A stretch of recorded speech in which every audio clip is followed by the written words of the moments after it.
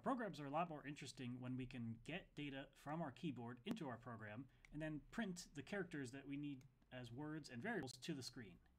To do that, we need a library called standard input and output, which you can get into your code by pound including in square and angle braces stdio.h. Now, if you forget to do that at the top of your code, most GCC compilers will see that you tried to use the functions printf and scanf and will add stdio.h for you, but it will give you a warning. So it's good practice to add pound include stdio.h at the top of your code.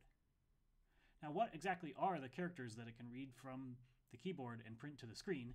They're anything you see on your keyboard stored in a table called the ASCII table. Let's take a look at that ASCII table.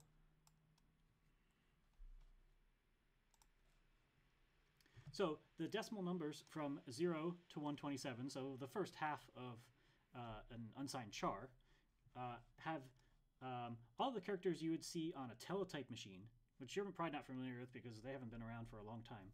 But we can see visible characters starting at decimal 32 is the space character. Okay, that's not very visible. But the decimal 33 is the exclamation point. And then we get some special characters. Then we get numbers. Then we get capital letters. And then we get lowercase letters. And then an extended ASCII table goes all the way to 255 with some other special characters. So what does this mean? If we tried to print, if we wanted to print, for instance, the capital letter K, we would tell the printf function to print the decimal equivalent of the number 75. So every character that you display can come back to either a binary, decimal, or hexadecimal number.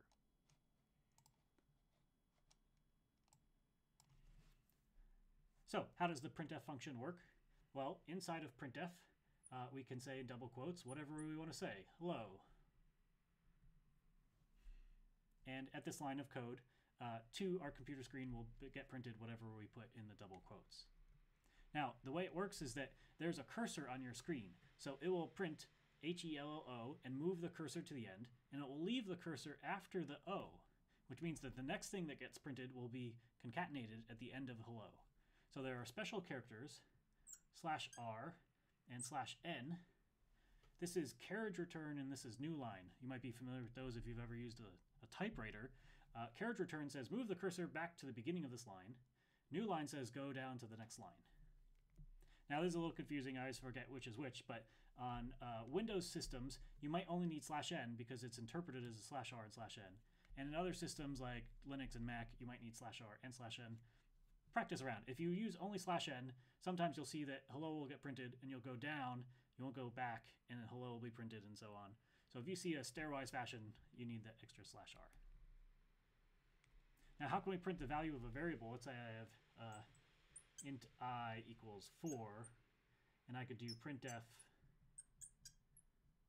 How do I specify I would like to print the value of whatever I is? Well, we have %, and then there's a table. If we Google what we can put in for printf, d is a stand-in for any kind of integer. And maybe I'll put in my /r/n so that the cursor moves down after this. Oops, we don't want to put that yet. And then we'll say comma the variable that we want to place in there. We could do the same thing with a floating point number.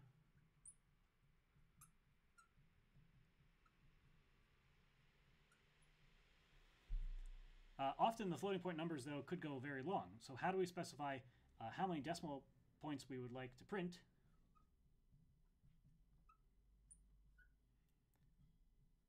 So to get a float, we'll do a %f. But if we want to specify how many characters to print, we could say a number dot a number, and then f for our float, and tell it we want to print pi. And the 6 in this case is the total number of characters to print at minimum. And the 4 is how many decimal points to how many numbers to print after the decimal point. 6 includes the decimal point. So this says I want to print at least 6 numbers, and I want 6 characters and 4 numbers to come after the decimal point. So in this case, we would get exactly what we wanted because this is 1, 2, 3, 4, 5, 6. This is 7 characters long. So that would print fine. But if we only wanted to print 3.14, that's only 4 total characters. So what this print statement would do is it would print 2 spaces and then 3.14.